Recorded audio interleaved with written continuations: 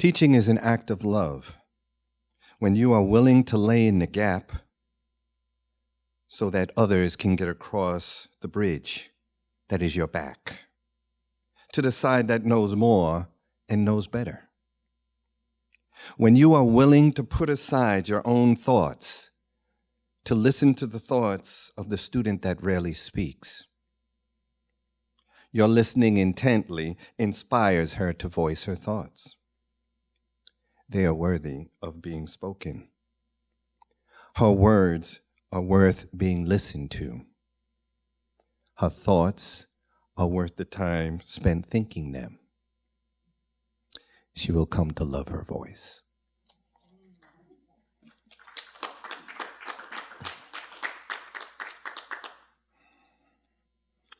Another piece that speaks to some of the challenges that we educators deal with. It's called The Drop in the Ocean. In the beginning, mindset, setting heart and mind straight. Be here now. No time like now. The present is all there is. Soy presente. Expect the unexpected. La vida te da sorpresa. Aproveche al momento. Advice, gestos, guidance from culture mentors, life and elder wisdom. Not surprising how by paying attention, being totally present to the infinity in the moment, miracles are happening. Comprehension happens through the confusion thinking sometimes causes. Over trying to make sense when there was none to be made. Not until the moment, attached to, detached from, uncalled for by the mind. Finally able to see how everything is connected. And ba-dum, boom! Coincidence, ha! Synchronicity, serendipity, blessings, epiphanies, zoned in reflex, all things that could happen in that moment. Maybe an empty pause in someone else's dream. Maybe it means nothing to nobody else, everything vital to this one. Action, reaction, reflection, all at once. Moving forward with the same attention to and awareness of my horizons. Building capacity to respond in the moment to the moment. So community, tribe, clan, village, people, family will thrive as you do. Falling happens, coincidentally.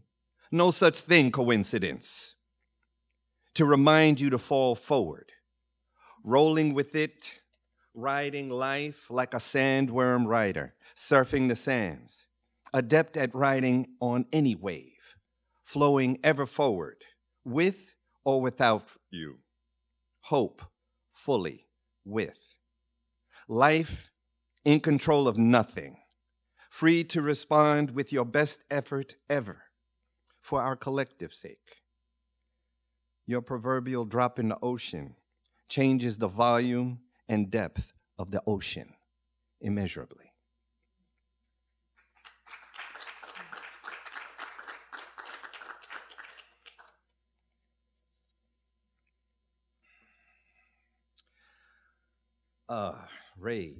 Rage you can listen to. I wrote this piece with my mother in mind. Self-fornicate. Or intercourse yourself. Terms I'd have to use, modeled over years of proper public behavior, displayed in the white-dominated cultural minefields of 20s, 30s, 40s, and always. When faced with that Cheeto smirk, in response to anything coming out of that lie hole, have intimate communication with your innermost thoughts has to be the subliminal message, while you, of course, intend to mean, fuck your motherfucking self, motherfucker. Yeah, no. You don't want to become a distracting focus, nor a fugitive from the next Twitter skirmish wars of this phony government, sent away to an to an ignorant, non-reality, hyper-insecure, misdirected, unaware land with no counterplans on the horizon. And you're going to be insulted by this one free-to-speak voice because your vituperative language threatens your abusive, oppressive privilege to not emphasize with anyone you can see. Fuck y'all, lock them up, kick them out, edicts that cheer your anal orifice base. Shaking your ass off of that limb you've backed us onto in front of you is a fall we have to absorb and a risk we must take. The tree is falling apart, and the splinters are falling between civil, I don't give half a fuck, and uncivil. Civil better get ready for unbelievable truths told as lies and brandable black and white divisions, rolling in George Orwellian and Octavia Butlerian predictions of how it's going to be. Thems that's thriving better catch up with thems that's surviving this rainy day we've been saving for.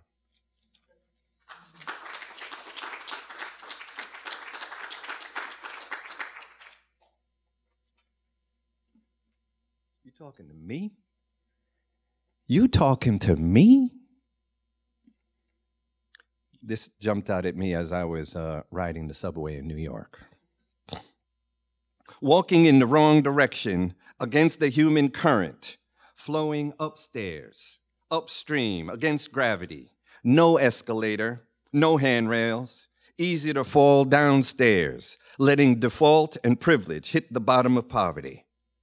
Looking up now at the soles of bare feet, trying to stay in touch with Mother Earth. Treading tears in a pool of regurgitated, undigested nightmares. Blank looks pitched against cold stares, trying to make sense of the questioning silence. How many shoulders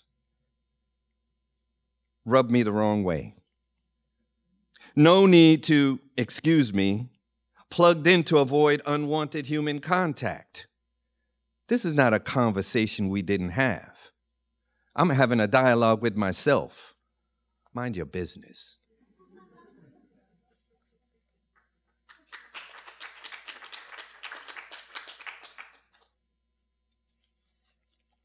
So this is one of the pieces that I consider the concept in my math instruction.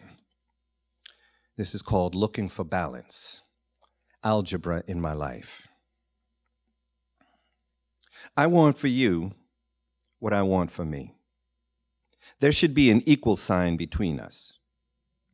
Getting to a common truth is a multi-step equation. I listen to you, you listen to me. I talk to you, you talk to me. You feel me, I feel you. Is that true for you? Not for me. Let's listen, talk, and feel some more. We add to both sides. We take away from both sides. Sometimes we may need to divide both of our resources so that we each have enough.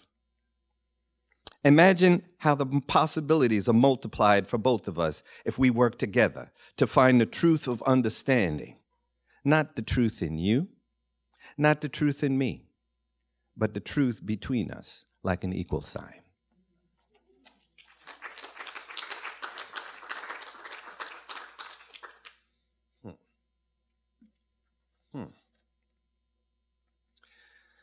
Mea culpa.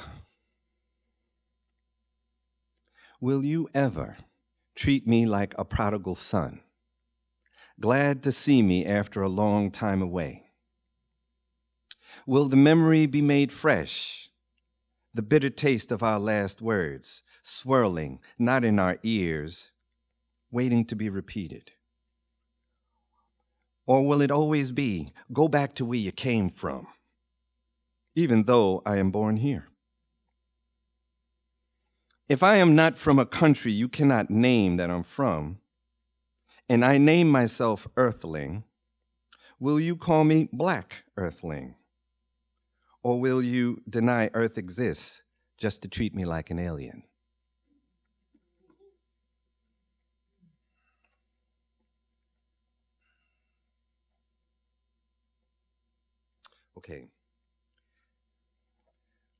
um, at the beach.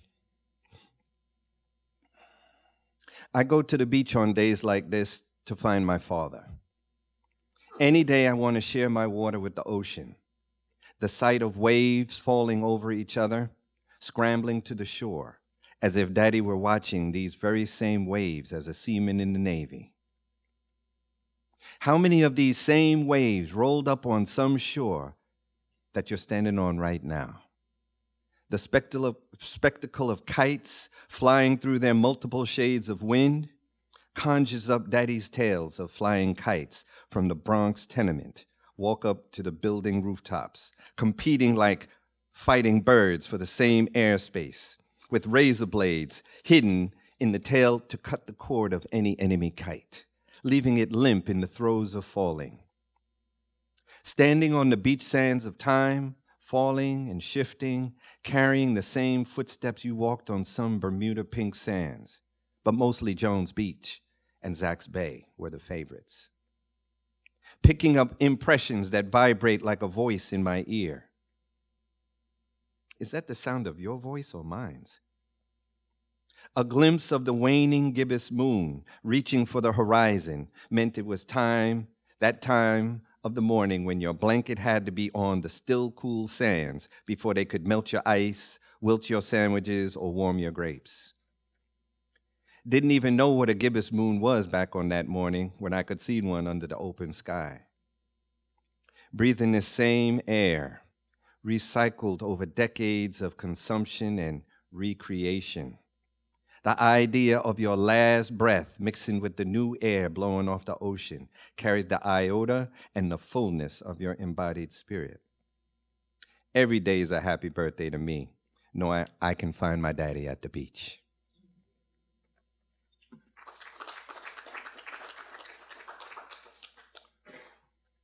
So here's the new shit. Tuesday, I got up, come down the stairs to my car. This is called Why Breathe. The air smells dry, arid, earth scorched, like something is burnt, still burning. Pardon my ashes.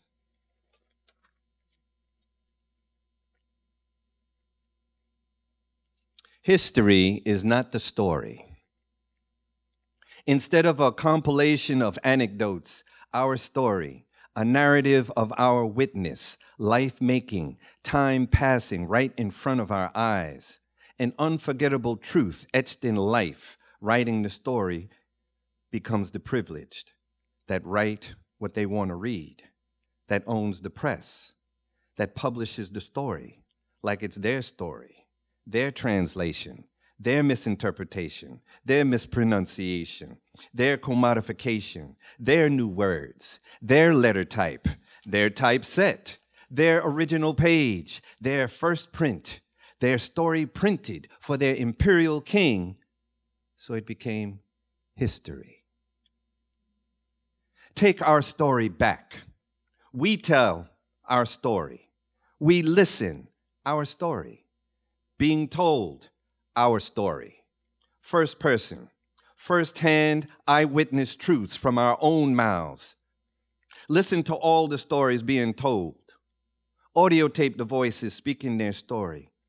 Videotape the tellers of the stories telling their stories in their first and only voice, telling an unimaginable story, a story that sounds unbelievable, probably fiction, because the privilege wasn't that privileged to have lived a story that was true. They didn't live to tell his own story. We died making his story. Martyrs get no credit in his story. Our story is more than words. Our story is not written. Images, sounds, smells, dancing in wordless spaces. Life is the page. Listen to the wind. Listen to the water. Listen to the silence between the beats. Listen. Life is the story.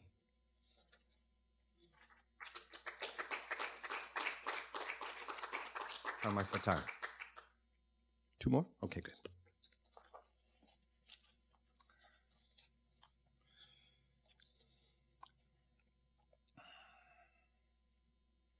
Falling down.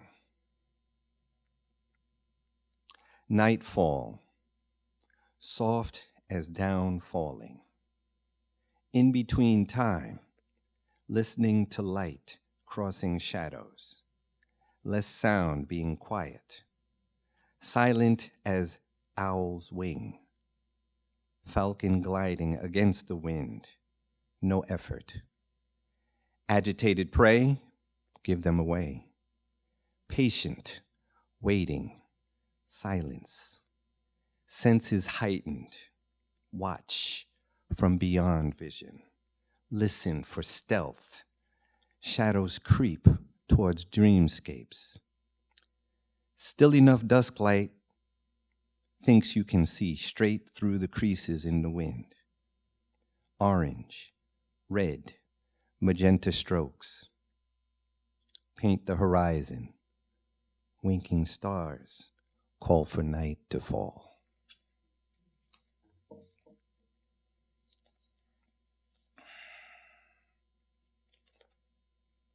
Okay, one last piece. The same horizon.